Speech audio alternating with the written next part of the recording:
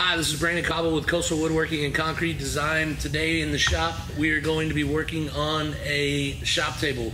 We were able to acquire some maple basketball floors from a local high school, and we're gonna redo them and turn them into shop tables for our new shop. Check it out. Go ahead and take off, take it right down that wire, and I can just